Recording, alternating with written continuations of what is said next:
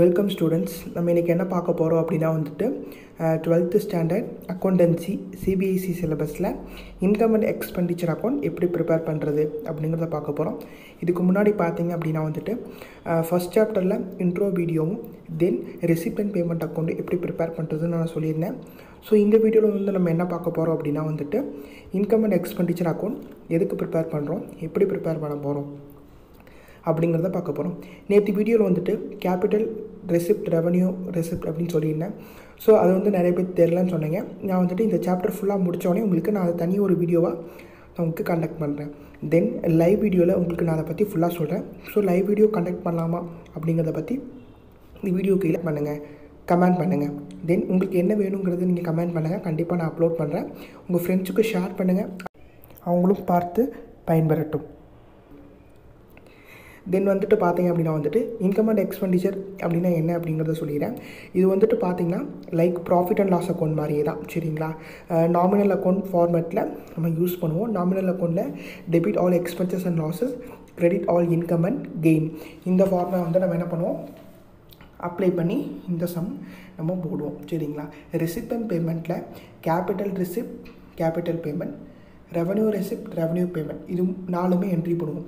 But income and எக்ஸ்பெண்டிச்சரில் revenue receipt and revenue payment மட்டும் தான் entry பண்ணுவோம். இது include only revenue items. Okay, பார்த்தீங்கன்னா அந்த சமயம் என்ன பண்ணணும், நம்ம என்ன கண்டுபிடிச்சோம் அப்படின்னா, இப்போது ஓப்பனிங் கேஷ் கொடுத்துருந்தாங்கன்னா க்ளோசிங் கேஷ் கண்டுபிடிச்சோம்.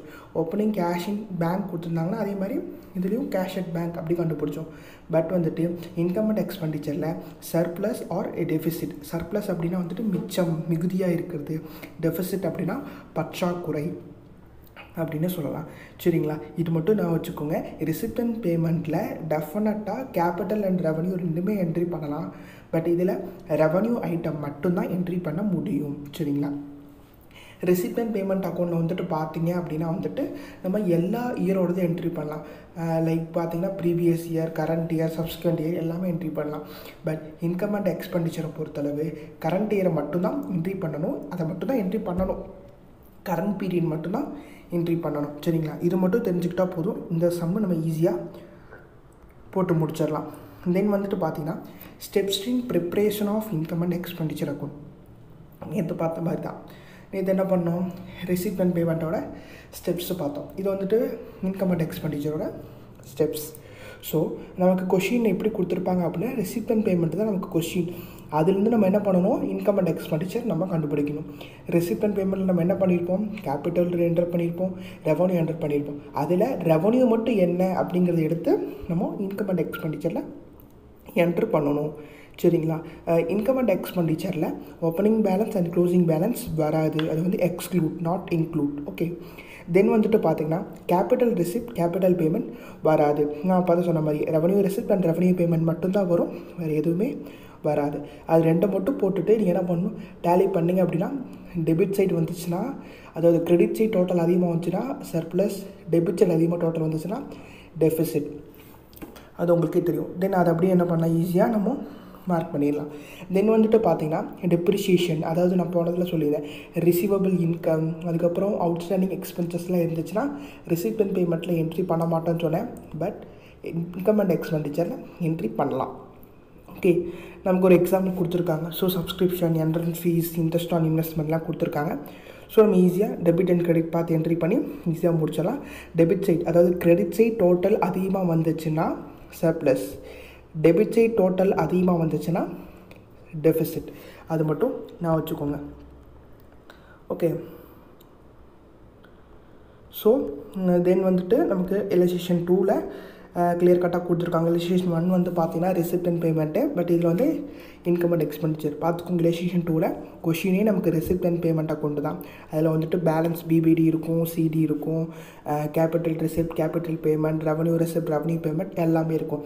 ஆனால் இன்கம் அண்ட் எக்ஸ்பெண்டிச்சர் ப்ரிப்பேர் பண்ணும்போது ஓப்பனிங் பேலன்ஸ், க்ளோசிங் பேலன்ஸ் வராது. ரெவன்யூ பேமெண்ட், ரெவன்யூ ரெசிப்ட் வராது. Sorry, revenue payment, revenue receipt தான் வரும். கேபிட்டல் பேமெண்ட், கேபிட்டல் ரெசிப்ட் வராது. ஸோ அது என்ன அப்படிங்கிறத பார்த்துட்டு நம்ம அதை அப்ளை பண்ணணும். ஸோ அப்போ income side subscription, entrance fees, donation, rent of all. Then எக்ஸ்பெண்டிச்சரில் salary, rent, electricity, taxes இதெல்லாம் என்ட்ரி பண்ணிவிட்டு டேலி பண்ணோம் அப்படின்னா சர்ப்ளஸ் அமௌண்ட் 18,200 கிடைக்கும். சரிங்களா, இவ்வளோதான். அதுக்கப்புறம் ரிலேஷன் 3லேயும் நம்ம என்ன ப்ரிப்பேர் பண்ணணும், இன்கம் அண்ட் எக்ஸ்பெண்டிச்சர் ப்ரிப்பேர் பண்ணோம். ஸோ எக்ஸ்பெண்டிச்சர் இன்கம் நம்ம டேலி பண்ணி போட்டுடலாம். அட்ஜஸ்ட்மெண்ட்ஸ் இருந்துச்சு அப்படின்னா அட்ஜஸ்ட்மெண்ட் என்ன பண்ணுவோம், நம்ம கண்டுபிடிக்கணும். கண்டிப்பாக அட்ஜஸ்ட்மெண்ட்ஸ் எல்லாமே வந்துட்டு இன்கம் அண்ட் எக்ஸ்பெண்டிச்சரில் ஆட் ஆகும். பட் வந்து ரெவன்யூ ரிலேட்டடாக கொடுத்துருந்தா நம்ம ஆட் பண்ணிக்கலாம். இஃப் இன்கேஸ் அவங்க வந்து கேபிட்டலாக கொடுத்துருந்தாங்கன்னா ஆட் பண்ணக்கூடாது. ஓகே, தென் வந்துட்டு இது ரெண்டுக்குள்ளே டிஃப்ரென்ஸ் கொடுத்துருக்காங்க. அது வந்துட்டு உங்களுக்கே தெரியும் ஈஸியாக. நேச்சர் பார்த்தீங்கன்னா என்ன, profit and loss அக்கௌண்ட்டோட nature. But receipt and payment வந்துட்டு த சம்மரி ஆஃப் கேஷ் புக் நான் ஆல்ரெடி சொல்லிட்டேன்.